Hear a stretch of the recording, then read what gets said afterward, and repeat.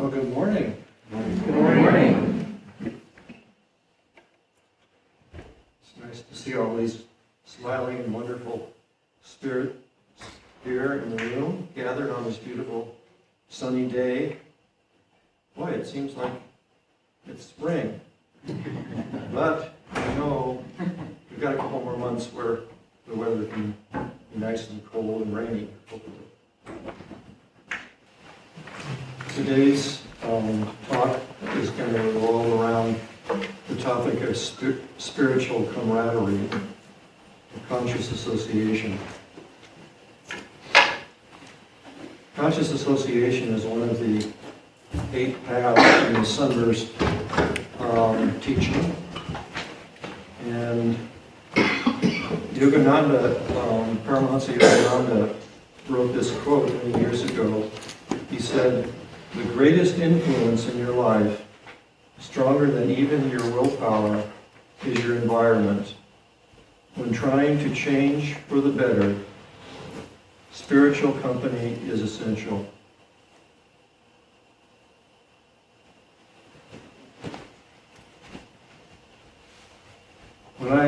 Many years ago, when I found out about Sunburst and came to the spiritual community, I was reading Autobiography of a Yogi by Paramahansa Yogananda, and the book is in essence is about his spiritual journey to find his spiritual community. And during that time in India, the devout seekers were looking for or guided to their spiritual teacher, who would give them the knowledge and the tools to have a unified experience of spirit, a deep awakening. So around Sri Yudhiswar, who was Yogananda's teacher, a great many people were coming into his ashram, 30, 40, 50, gathering around in a spiritual community to help evolve each soul. And then many years later, Norm had the great fortune of being at Mount Washington with Yogananda, who came to this country in 1920. Just before coming to Boston on the steamboat from India, which took some months, he had started a school, a how to live school for young children in India, where they would be given a well-rounded education and taught yoga, some form of meditation and stillness, in addition to the regular academic subjects.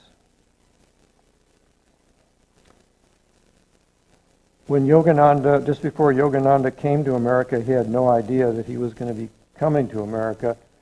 He was sitting in his little room there in at the school, and all of a sudden he found himself looking at all these faces that were strange. It was like another land. And when he talked about that to his guru, Sri Yudhiswar said that he was going to take the wisdom of the teachings and the realization that he had received to America. So Yogananda got off the boat in Boston, and he wore a long robe and long black hair, and he was pretty much stood out from the people that were from the industrial in the 1920s. Everything was called the Roaring Twenties. You know, everyone was running around trying to make money and enterprise, and everything was going. And he was the first to stay in the West and brought the wonderful teachings of the Kriya to the West, and he stayed here for 30 years until his passing in 1952. I want to just emphasize that these great spiritual beings, these people that have really wanted to search for God and that spark within themselves, were guided by the divine to set up spiritual communities, to set up spiritual centers where people could come together and evolve themselves at maybe a pace that would be a lot faster than if they were living by themselves. Norm received Kriya from Yogananda in, I think it was probably 1947 when he came, and Norm was sitting in he had this room in this old cable car house, which Yogananda had him fix up, because in the at the turn of the century, Mount Washington was a hotel, and it was sitting on a hill, and there was a cable car that went up to the top, and there was like a house at the top where the mechanic would live or something, and Norm fixed it up with some other brothers. Norm was sitting in there one afternoon, and he had this inner experience where he was taken up into this. It was like he called it like a ship of light, a ship of light, and around him were beings that were very familiar to him, and they had portholes all around it. And as the ship was moving north, he looked out one of the windows and he looked down, and he saw these young people in front of this ranch house in the Los Padres National Forest. And they were looking up and smiling and waving at him. And then all of a sudden, like that, he was back in the cable car house. This was 1948.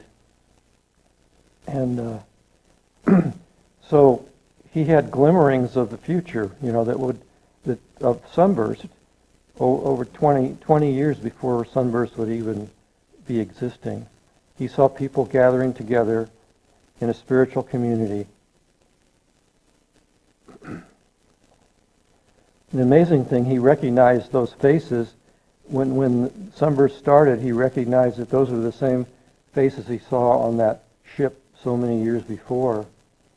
So that their spirits had come in, just were incarnating during that time when he was at Mount Washington. Yogananda said something really interesting that I was reading. It goes, the one in the many is endeavoring to unite the many and make them one. And as I reflected on that, I realized that the whole movement of establishing spiritual communities is this desire for that pure light, that light within us and our soul, to unite with other lights and other souls in these communities, in these clusters of light. And there's an expression, as above, so below. So I had an experience of the light, and I realized that light had consciousness. The inner light had consciousness and intelligence, and it was made up of individuals, but they were all one. So the one in the many had made them all one. And it was like I realized that what we're doing on the earth is an enactment of what happens in the inner spaces and what divine spirit wants for this planet and for all the creation around us. But Norm had to travel in the world for 20 years as a mason and bricklayer, and he was so enthusiastic of talking about spirit and people couldn't really relate to it in the 1950s, being a yogi and some of his experiences. He did happen to go into the desert because he was working in the masonry trade, and he met George Van Tassel, one of his fellow disciples at Yogananda's, Daniel Boone. They had all these adventures and went into the desert, and they met George, and he had 3 daughters.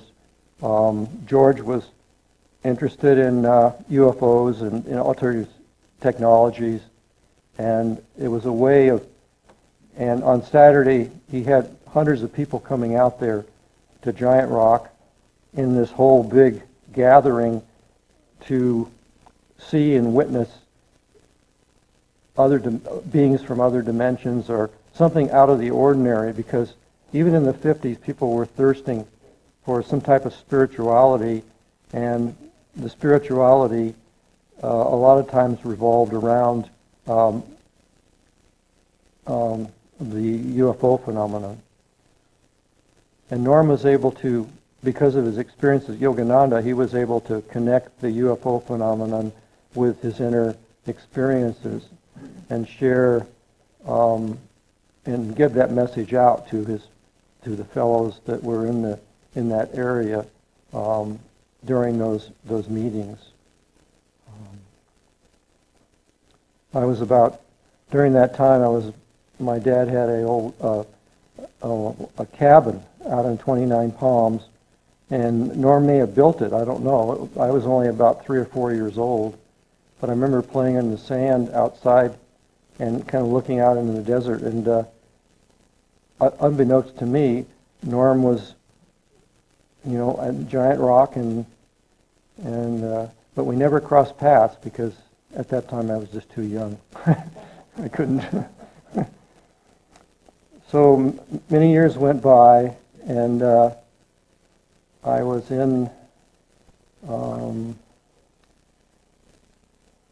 going to school at the University of Illinois in Champaign-Urbana, and I ended up dropping out, and my roommate, he had some friends in Alaska, and we ended up trying to hitchhike to Alaska.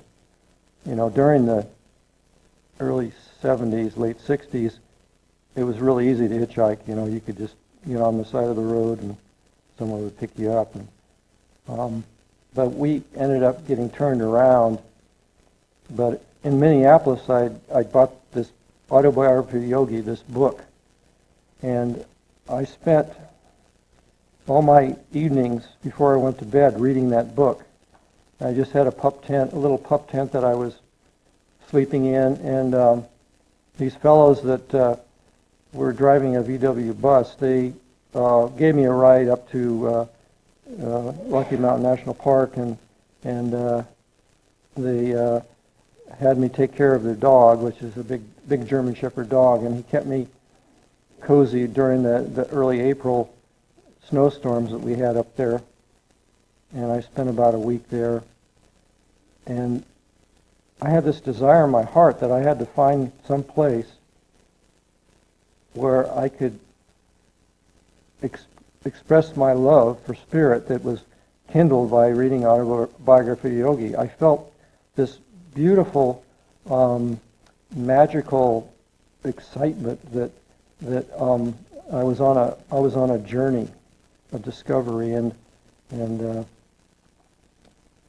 I ended up back in L.A., and then my father and my mother, I just couldn't stay there, so I hitchhiked to Santa Barbara, and anyway, I felt I needed to find some work, and I remember going into this restaurant, or near this restaurant area, and I was walking around, and all of a sudden I felt a hand on my shoulder turn me around, and there was nobody there, and as I turned around I saw this sign that said Whole Foods restaurant or something, and I went in there, and that's where I found out about Sunburst.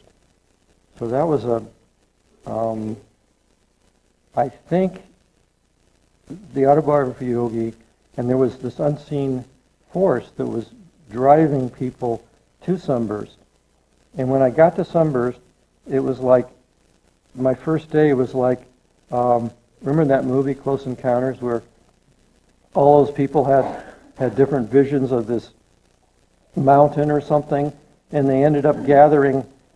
They went to this remote place in Wyoming, and they were all herded up into this van, and they were looking at each other like they were, something zapped them, and that's what I felt. I looked around the room and all these brothers and sisters, and I felt these were really my true friends.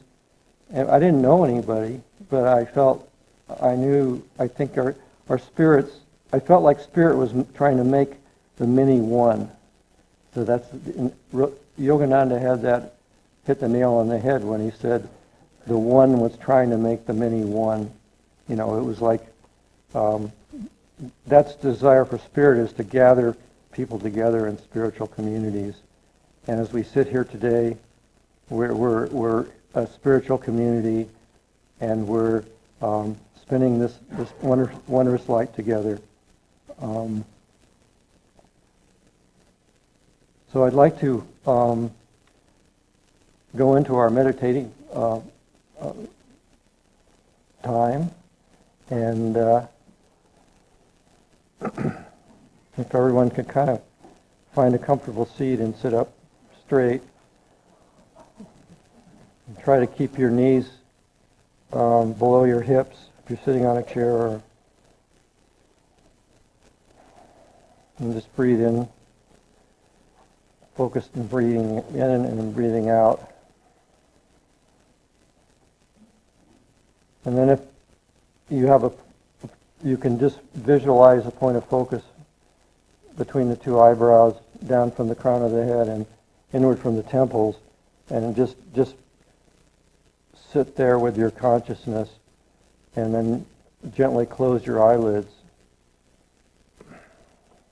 Or you can close your eyes full and just breathe. And as we're